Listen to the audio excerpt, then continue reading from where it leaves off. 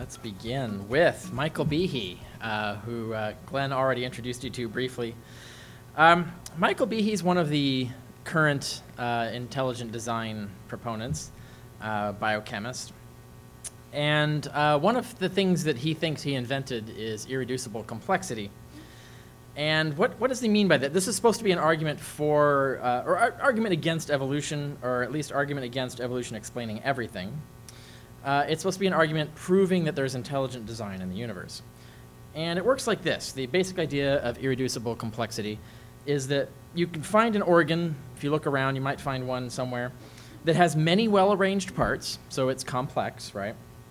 But if you remove any one part, the organ becomes useless, and that's what makes it irreducible. You can't take a piece out. And therefore, the entire organ has to arise from a single mutation. That's the idea behind this. And such a mutation, of course, would be so improbable, it can never have happened by chance in the known universe. Therefore, it has to have been some sort of intelligent intervener, whether time travelers or aliens or, you know, who else, possibly. His favorite example, of course, is the bacterial flagellum. Now, it's not just any bacterial flagellum that he talks about a lot. He talks about specifically the one that is in the E. coli bacterium. If any of you know, if you follow the news at all, how fatal E. coli bacteria infections are, the flagellum in a bacterium, E. coli bacterium, actually makes E. coli more deadly because it allows it to move around more effectively. And so it's actually, he's arguing that God intelligently designed bacteria to kill us. And he has an impressive-looking argument. You can see the diagram of the mechanical parts of the thing here. There's at least 30 protein components that have been arranged in such a way to allow it to operate as basically a sort of crude propeller. And it looks kind of like this little snake-like thing that just spins around. And you look at this and you go, wow, that looks pretty impressive. That looks intelligently designed. It looks like you know, something someone would engineer. And of course, that's his argument. If you take any piece of this out, it no longer functions. That's not entirely true, but there are aspects of it in which it is true. Now, the question is, he's talking about some intelligent designer, either time travelers or aliens, or, you know, someone else, has intelligently designed bacteria to be more effectively capable of killing us. Wouldn't you immediately assume that there's some sort of either government conspiracy, a la X-Files, or some sort of alien power that is trying to kill us with bacteria by making the bacteria more effective at killing us? I mean, that's normally how you would react to this kind of discovery, but that's, of course, not how he uses it. Now, let's look back at some other more complex things. Imagine your hand. If you look at the operation of your hand, now, your hand doesn't really work without the rest of the lower arm, of course, because most of the stuff that operates your hand is there. It actually has, there's 13 protein components of the bacterial flagellum, but there's 26 bones, 40 muscles, and 40 tendons, and thousands of motor and sensory nerves and other components in your hand. This is an extremely, supposedly well-designed instrument for what it does. It's not entirely irreducibly complex, but there are components of this, if you pull it out, the thing doesn't work very well. What's the difference between this and the bacterial flagellum? Behe would probably agree that that was evolved or could have evolved by natural selection.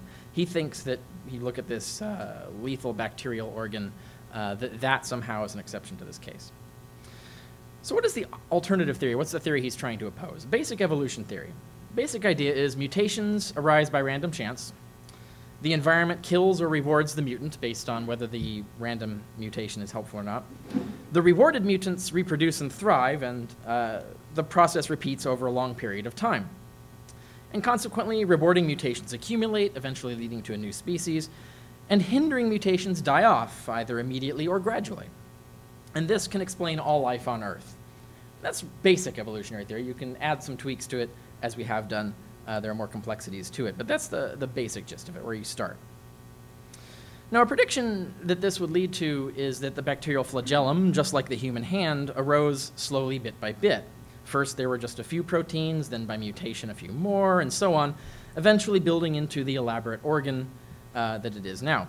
Now, each useful or harmless mutation will be a probable outcome of chance within the time span known to have been available. That's the basic prediction of evolution theory, and this is what Behe is saying has failed. He thinks this prediction has not come true in this case.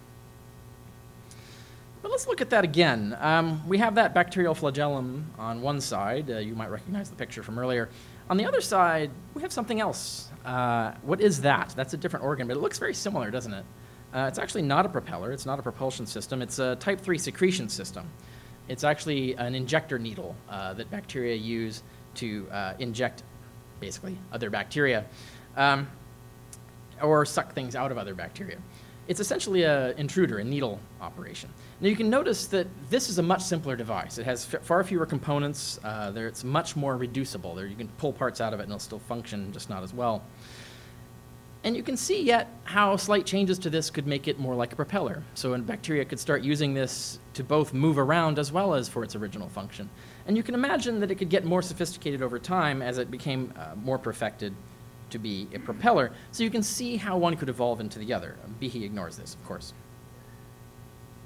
Now, if Behe behaved like a scientist that he's supposed to be, he would, first of all, spearhead experiments and laboratory research to confirm the key premise of his theoretical model, that the flagellum appeared spontaneously fully formed. There are actual experiments and actual research he could do to confirm this, but he doesn't do any of it. He would also, by the way, lobby Congress to form a national defense plan against the weapons of mass destruction manufacturing enemy that he just discovered, but he seems completely uninterested in the fact that whatever designer he's talking about has engineered bacteria to kill us. But anyway, what actually happens is that Behe does no research at all. He has, in fact, not discovered any new scientific fact of any kind.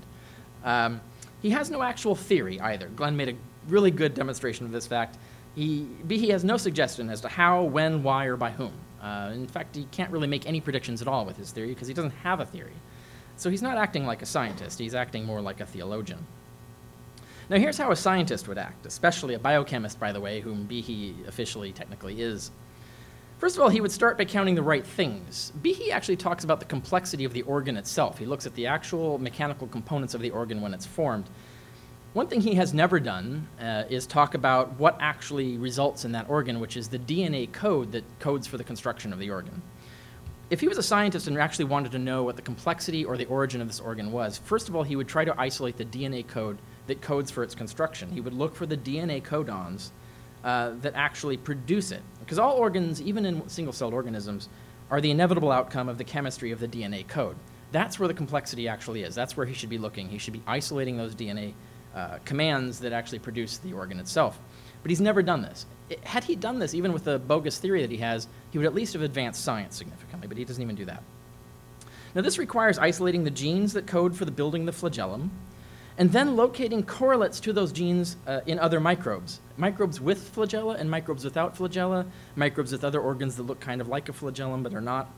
That's what a scientist would do. He'd actually compare this, and he would actually try to see if he can create an ancestry of these gene codes. And that would contribute, again, to scientific knowledge, regardless of what his ultimate result was. Even if he found out that his theory was refuted by this, he at least would have advanced scientific knowledge. But he doesn't even touch this at all. This is not what he's doing. So the real question is, why does he avoid doing that?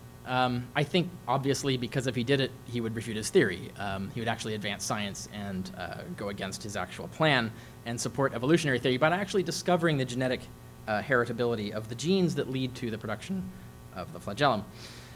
Now, why is that motor there? You have that 30 proteins. The hand is actually more complex than that. But why do you see this advanced propeller there? Is that really impressive? Should we be amazed that single-celled organisms have this complex propulsion machine in them? Actually, no. In point of fact, single-celled life is over 6 times more evolved than plants and animals. You often don't think of that, but the bacteria that's inside your body is way more advanced than you. It's survived a hell of a lot longer. It's been evolving a hell of a lot longer. In fact, not only is the rate of evolution, not only has it been around 6 times longer in terms of time, but rate of evolution for single-celled life is also up to 500,000 times faster than for animals like us of our size. This means single-celled life is around 3 billion times more evolved than your hand. 3 billion times, in case you didn't hear that correctly, more evolved than your hand. So obviously it's going to have some pretty sophisticated machinery in it. It's been around a long time. If you look at the history of life, from what we've documented in terms of dating and looking at stratigraphy and radiometric dating of things, looking at fossils and whatnot, we know that single-celled life was around for about 2.4 billion years before it ever figured out that it could start cooperating into larger organisms. Now, by cooperating, I don't mean what we mean by plants and animals. I mean like algae, stromatolites, and things like this. Cooperative cells that don't differentiate, but they work together to accomplish ends and form structures together. Eventually that happened. It took another billion years of that to occur before finally cells got sophisticated enough to actually start differentiating. So when they were cooperating, they could differentiate into different tissues, and then you get plants and animals that we recognize today. But they're still bacteria colonies. I mean, you're basically a colony of bacteria that's figured out how to cooperate and differentiate its functions. And that's the reality of what we're looking at.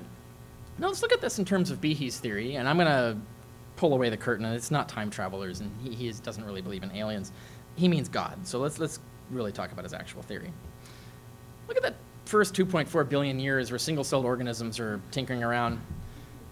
What was God doing during all that time? I mean, that's a really lousy designer. It takes you 2.4 billion years to figure out, you know what, maybe I should have these cells work together. And then eventually figures, you know, they can cooperate. I mean, that's still a billion years of that. He still couldn't figure it out. It took him a billion years of tinkering with cooperating cells before he comes up with plants and animals. And then that's 0.6 billion years ago when that started. It still took him 500 million years to figure out apes, right? And then another 4 million years of tinkering before he figures out how to make people.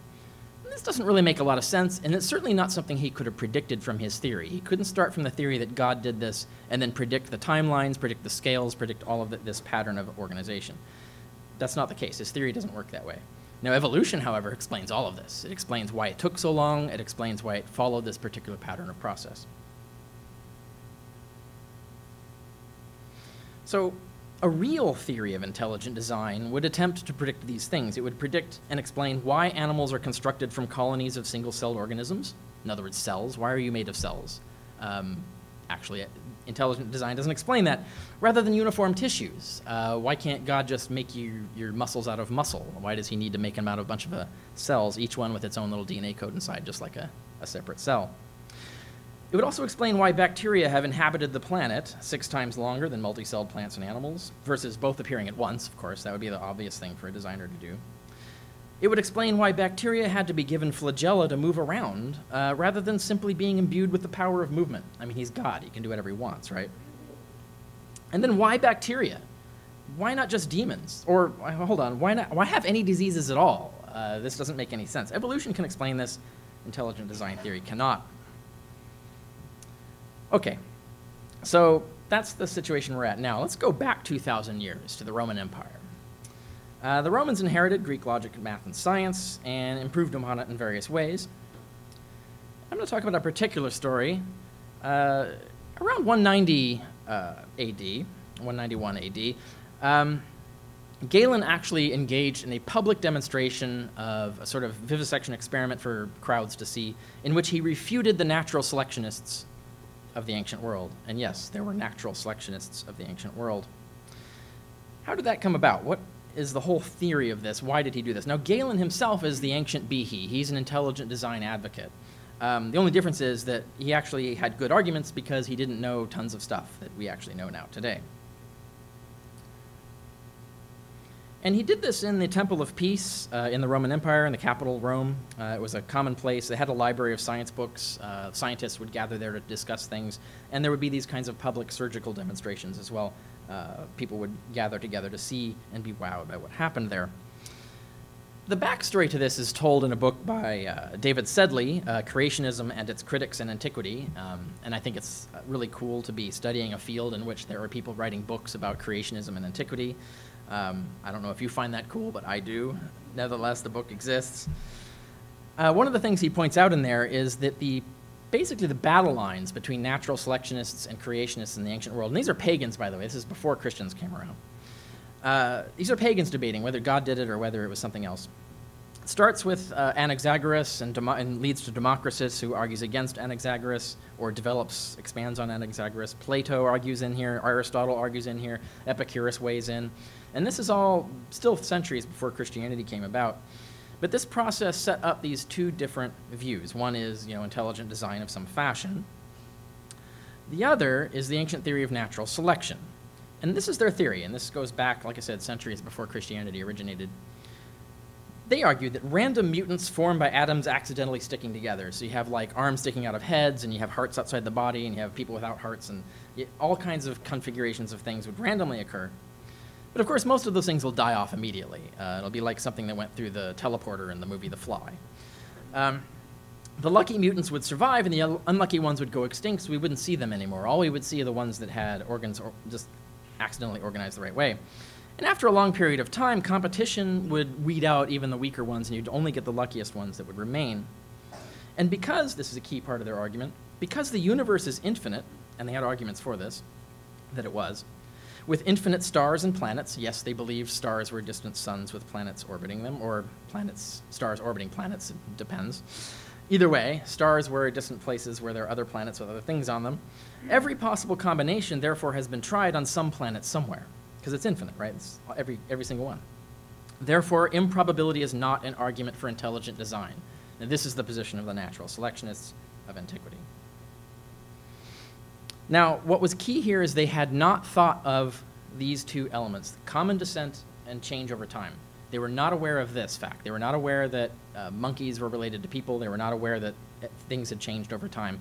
So evolution was not part of their theory. And this is because they hadn't figured out chronology of fossils yet. They were studying fossils, but they hadn't gone enough into the work to figure that out. And here's Cicero. You might know Cicero, you might have heard of him. He also wrote some really interesting books in philosophy. And he writes this, and those of you who know the evolution debate will be astonished to hear this was written 2,000 years ago. Does it not deserve amazement on my part that there should be anyone who can persuade himself that a bunch of mere atoms can just fly along at random and accidentally collide to produce a world of utmost beauty and splendor like this? I don't see why the person who believes this can happen doesn't also believe it possible that if an infinitely many copies of the 21 letters of the Latin alphabet in gold or any other material you like were thrown into a pot and then shaken onto the ground, they might form a readable copy of the Annals of Ennius. I am not sure that luck could manage this even to the extent of a single line. Those of you will recognize the monkeys and typewriters argument here, except he's using an imagined Scrabble set because they didn't have typewriters yet. But it's the same concept. I mean, of course, he's wrong. If you have an infinite number of pores of those letters, then actually you will get the complete Annals of Ennius. But he was basing this on an ancient understanding of combinatorics, the actual permutation theory. They actually figured out permutation theory in the ancient world. There was logic to his argument, even though he didn't quite understand the significance of infinity in this argument. Nonetheless, this is a familiar argument. It's the same argument being made by creationists even right after Darwin's time, even in Darwin's time. Now, it's important to understand that ancient physiology was pretty advanced at the time. They'd figured out a lot of stuff, especially, now most people think of Aristotle as the first to be doing dissections and things, but no, Aristotle's old hat. After Aristotle, you had Herophilus and Erasistratus. These guys did some pretty impressive stuff. They were the first people to actually get their hands on human cadavers and start dissecting those. And they had mapped out in the human body motor and sensory nerves. They knew the difference between those two kinds of nerves and mapped them out. They had engaged in ancient neuroscience, localization of brain functions. They would take an animal, cut out a piece of its brain, and see what stops functioning. So they were able to determine that vision was processed in a part of the brain, sound was processed in a part of a brain, certain kinds of motion were processed in certain parts of the brain. So they knew that different parts of the brain were controlling different parts of functions, including vocalization. So they were aware at this point, contrary to Aristotle, that the brain was actually where the mind exists. And they had broken it down, and they knew it was operating into pieces, different functions assigned to different parts of the brain. They also came up with the idea originally of what we now take for granted, which is the existence of organ systems, the fact that there are several organs working together for digestion. So you have a digestion system. You can talk about those organs separately as one system. They actually came up with all of these things, the basic ideas of organ systems at the same time. And they also were trying to explain all of these organs working together in terms of mechanical explanations, using references and analogies to technologies that they were aware of at the time, including pumps, siphons, levers, and robotics. Technically automata rather than modern definition of robots, but in a colloquial sense, the ancients had robots, and I'm going to talk about that in a moment. But they're aware of these concepts and were trying to explain how the human body worked in terms of these instruments. So that's the context in which we get to eventually Galen's demonstration in the Temple of Peace. His opponents were people advocating the view of another scientist by the name of Asclepiades, And Asclepiades actually had argued that the kidneys, this is the key thing, that the kidney, he was trying to explain other parts of the body, but the kidneys, he said, were either superfluous organs, and that the urine that ends up in the bladder, that it gets expelled through the urine system, was just secreted by the bladder itself. It just came out of the wall of the bladder. The kidneys perform no function. Or else the kidneys were an accidental sieve, that they just filtered the blood and they operated like a sieve or a sponge, and that mapped people, or sieved things out, and then you got just sort of an effluence of the blood that got into the bladder. Now, Galen argued against this and said that actually I can prove intelligent design by refuting you. And that was Galen's point. Now, Galen was an expert on the vocal system. He was not an expert on the heart. Everybody rags on him for getting the heart wrong. That's fine, because he wasn't actually an expert in that field. No, he was an expert in the vocal system and in the renal system, and that's where the kidneys are. So, what did Galen do? This is the experiment he ran in the Temple of Peace, remember. Crowds here watching him do this. Now, before he set up this experiment that wowed everybody, he would already lecture on a previous experiment that he had run, which determined this. First, take a slave. Yes, this is a slave-holding society, and they use slaves for human experimentation. Nonetheless, that was the society they were in. You have a slave drink water and go without food. You measure the amount of water they intake. You measure the output of urine during the same day. And you found that they're about equal. The amount of water you take in comes out pretty much as water, as long as they don't sweat. They're aware that some water gets out of the skin through sweat. They were aware that some water gets out in your bowel movements, so they counted for that. Did not yet know that some water gets out of your body through respiration. But nonetheless, he could map and show that the amount of water you're taking in is the amount of water that's coming out of your urine. They've got to be related. That's statistically unlikely that that's just random chance. And then, of course, you, as a doctor and a scientist, you would taste the urine and determine that you would notice that people who try to drink urine don't fare very well. The color, the smell, toxicity of it indicate that it's waste material. So the conclusion was that urine is wastewater extracted from the blood. And in fact, water transfer from the digestive system to the blood had already been demonstrated before, so that was already an accepted fact. So all of this is the science that they had at the time. So this is what Galen then did. He anesthetized a pig, a live pig who's still living. He opens it up surgically, and he would show the kidneys and ureters and bladder to the audience, and he would ligate the ureters. He would tie them off.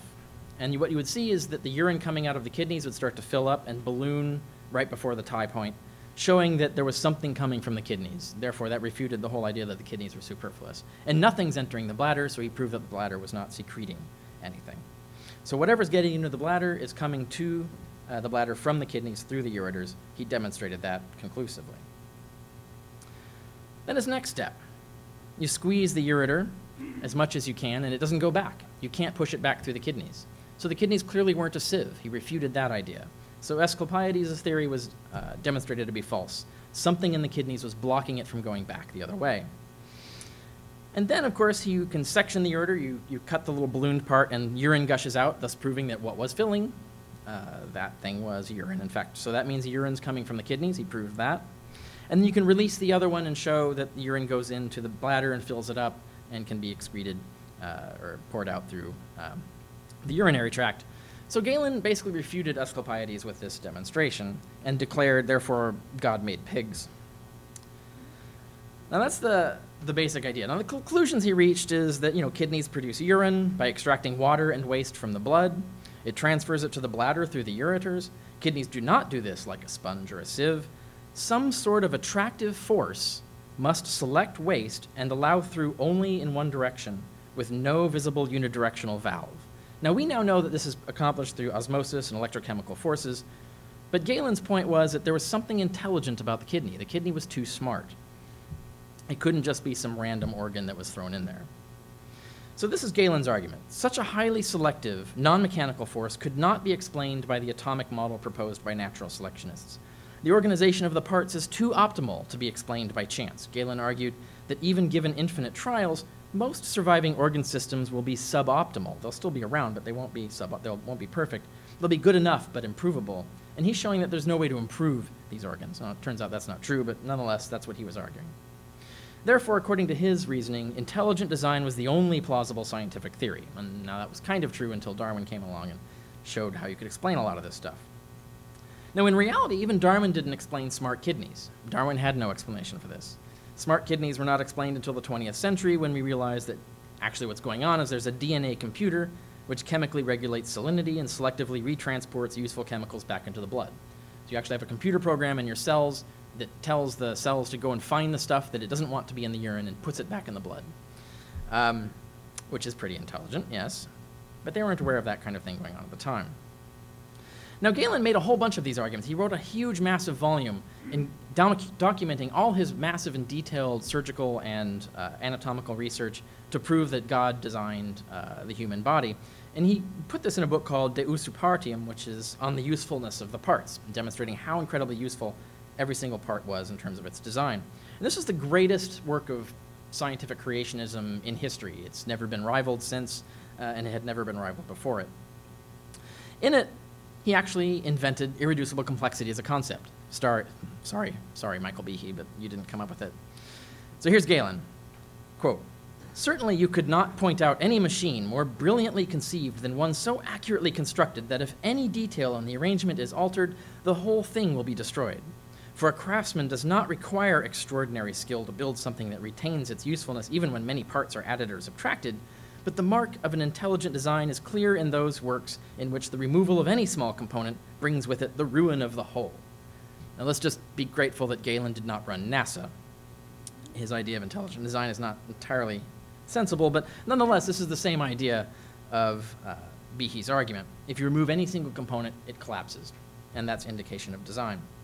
And of course, the prediction this theory makes is that if biological organs are intelligently designed, then in most cases, no better arrangement will be physically possible, given the materials available and the functions to be performed. And some of Galen's examples of this were impressive, you have to admit. He studied the nerve transport system in the neck. Millions of nerves go exactly where we need to go. Protective channels and tissues for the nerves grow exactly where they are needed to go.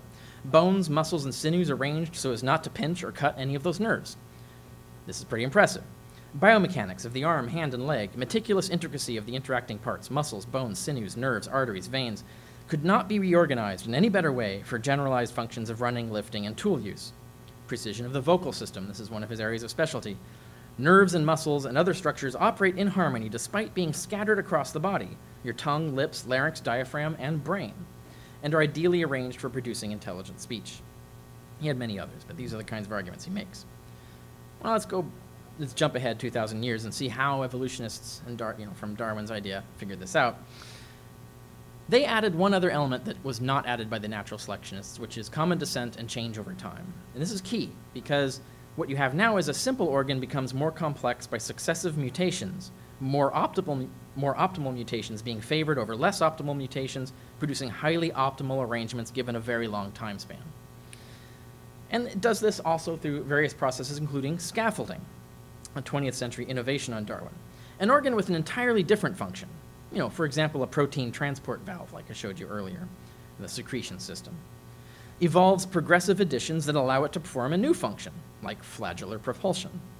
Then efficiency is increased by evolving away components that are no longer needed for the new function, the quote-unquote scaffolding, the protein transport valve components. So what remains looks irreducibly complex, when in fact it was reduced to that minimal arrangement by evolution, having started clunkier and more ad hoc. Hence, it started out reducibly complex. That's what we know now in terms of how these organs came about, and everything that impressed Galen can be explained through evolutionary theory much better than Galen's theory. But Galen had some additional arguments. He argued, how does a fetus know exactly how to build itself so perfectly? This is a good question. Galen demonstrated that this construction project required the precision arrangement of hundreds of bones and thousands of muscles, nerves, and other organs and tissues. How is that possible without a guiding intelligence? How do the organs then know exactly how to continue growing, healing, and interacting correctly? This is also another one of Galen's arguments. How does the kidney know exactly which chemicals to remove and expel as urine, and which to retain for use in the blood? What coordinates the disparate organs of the vocal system? Galen couldn't think of any explanation other than intelligent design. And when he looked at the idea of the construction of the fetus in the womb over time, it's being brilliantly crafted over time. Who is doing this? Who's interacting this? Now, Galen's argument was not that God intervenes directly and is slowly like a sculptor or, organizing every single fetus and every single animal on Earth. What a tedious job that would be. No, Galen was actually aware of a technology at the time Robotic theaters.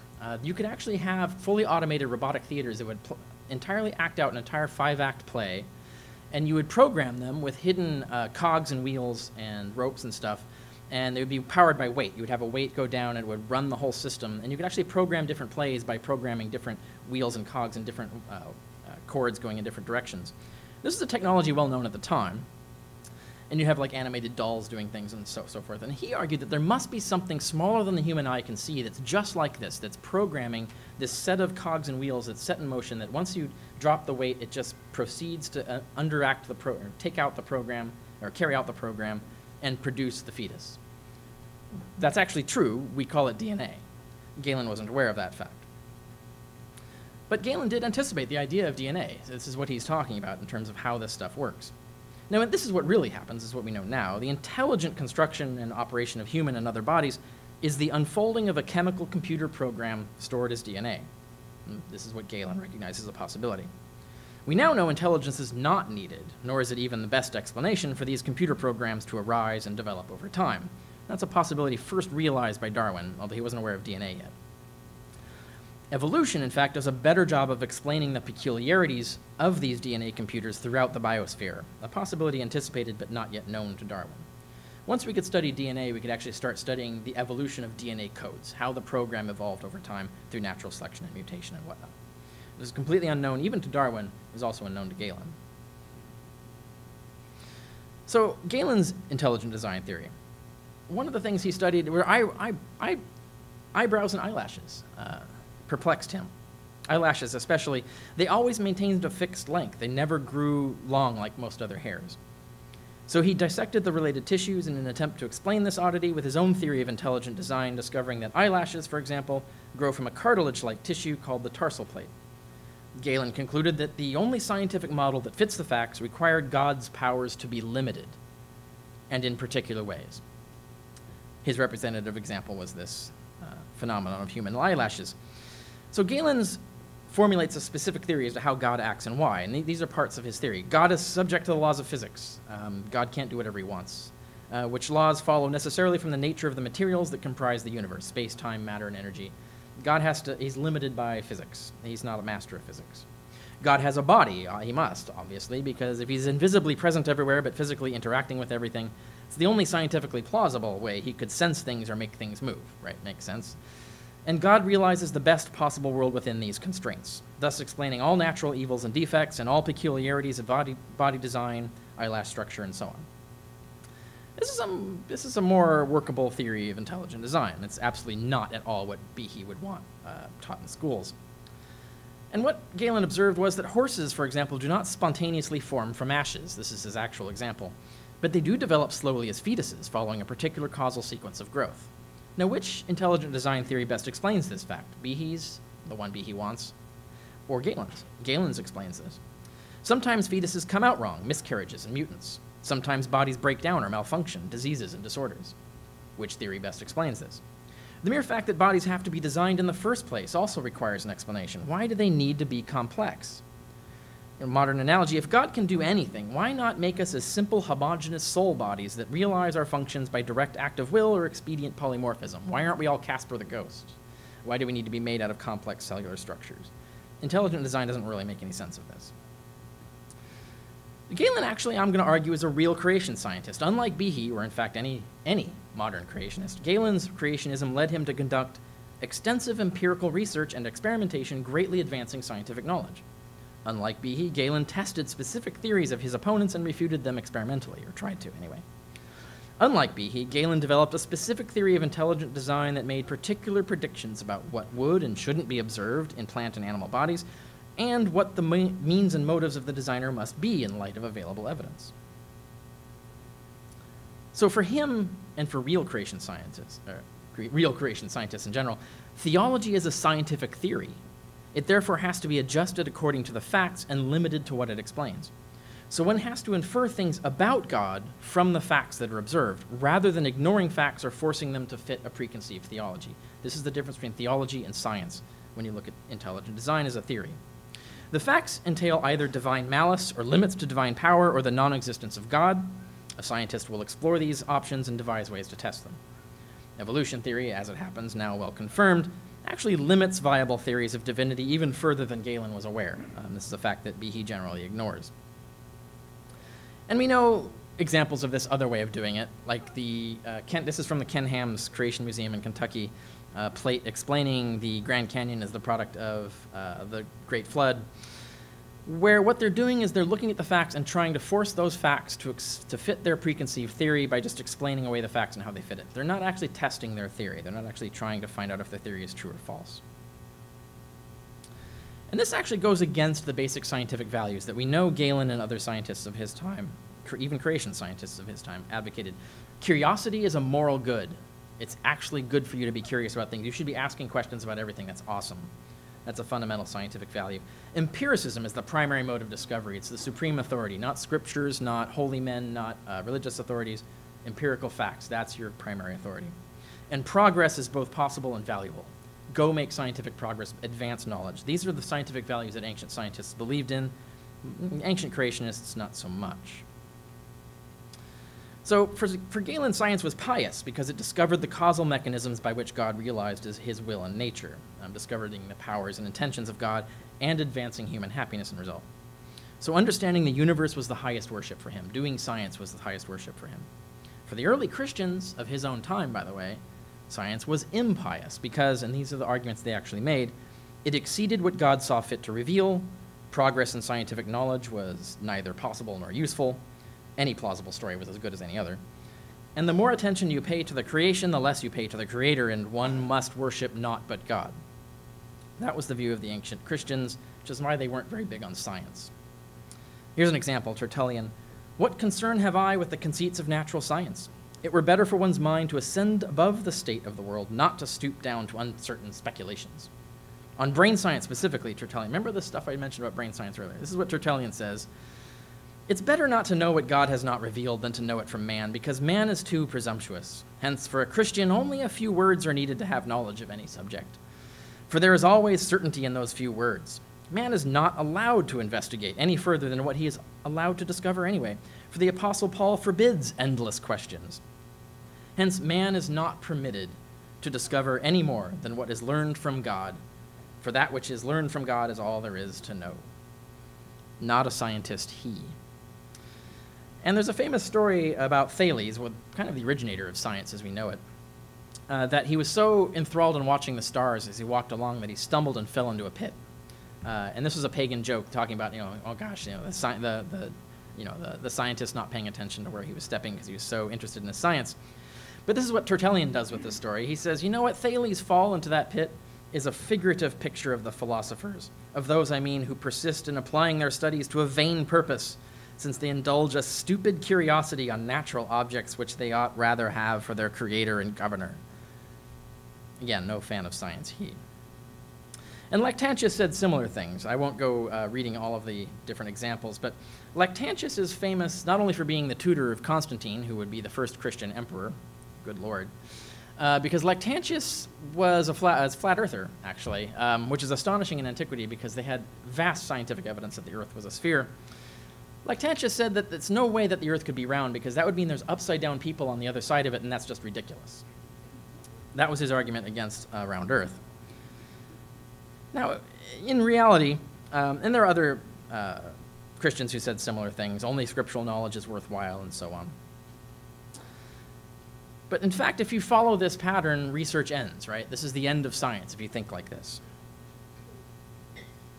And I'll show you again Ken Ham's museum, Creation Museum in Kentucky, complete with dinosaurs to wow the kids. You get panels like this talking about human reason is evil, God's word is great. Other interesting panels about how questioning is bad. You should never question things. You never ask questions. Because remember, that's what Satan did, right? And that's what caused the fall in the Garden of Eden. You should never question things. So no support for curiosity here.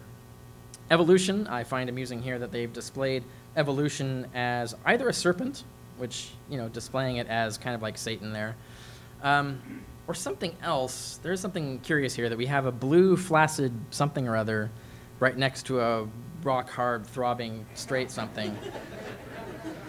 And, guess which one is God's word versus evolution? I find it particularly interesting that the evolution one is ribbed for her pleasure. I don't know.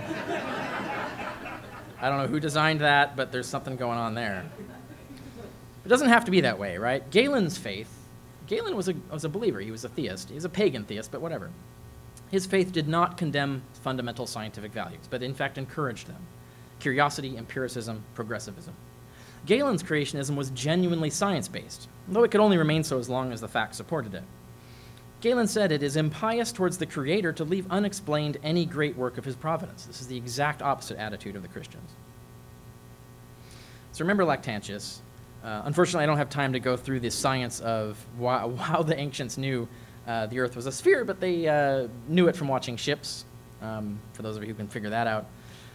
They knew it from clocking the times of lunar eclipses in different cities. They knew it from observing the fact that certain stars can't be seen in certain latitudes and others can.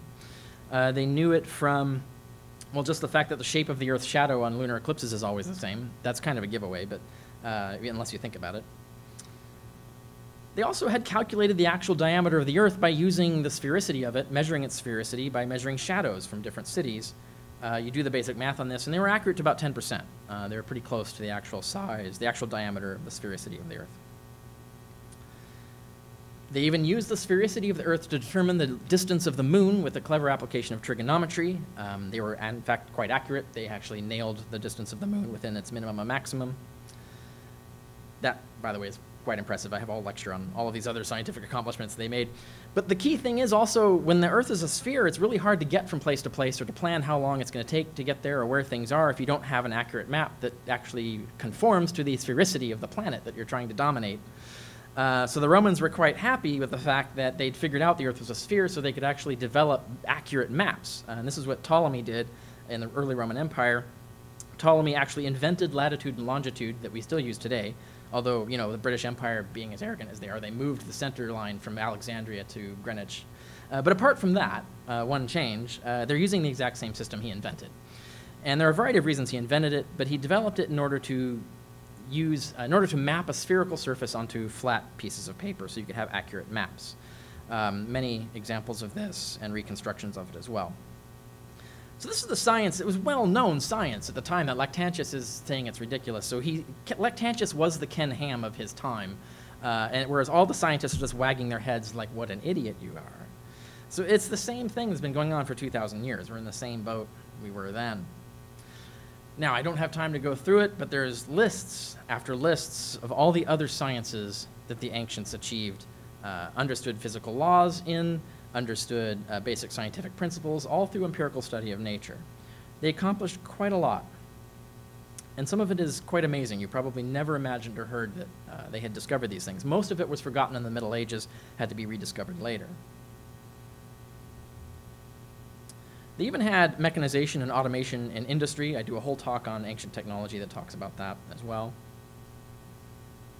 The most impressive, of course, is the analog computer. We found one of these, by the way. We had lots of literary descriptions, but no one believed that they could possibly be true.